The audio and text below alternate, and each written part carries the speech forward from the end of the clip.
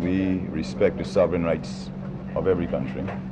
We have no intention of interfering in their own domestic affairs. We ask that they do not try to interfere in ours. The real reason for all of this hostility is because some perceive that what is happening in Grenada can lay the basis for a new socio-economic and political path of development.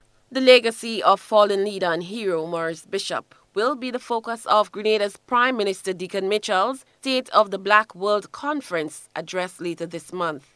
The organizers said that Mitchell will deliver a tribute to Maurice Bishop at the April 19th to 23rd event and will also participate in the Global Black Leaders Summit breakfast.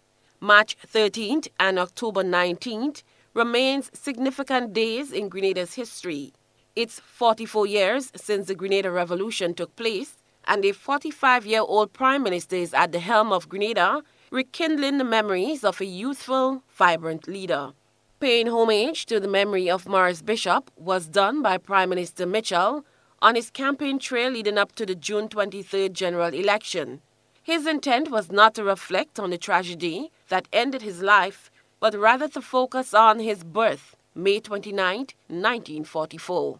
On the 29th of May 1944, God gave to us Maurice Bishop. He made the ultimate sacrifice for the people of Petite Martinique, Carriacou and Grenada by laying down his life for us. It is only fitting that wherever you are, watching down upon us, that we let you know that Maurice, we love you.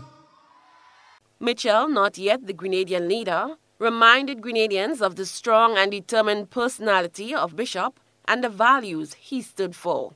The IBW Director of Communications and International Relations and former Press Secretary to Maurice Bishop, Don Rojas, was also quoted saying, "We are delighted and honored to have PM Mitchell speak at the conference, especially to pay tribute to one of his predecessors, PM Maurice Bishop, a Pan-African icon and revolutionary who gave his life for the advancement of the Grenadian people in October 1983.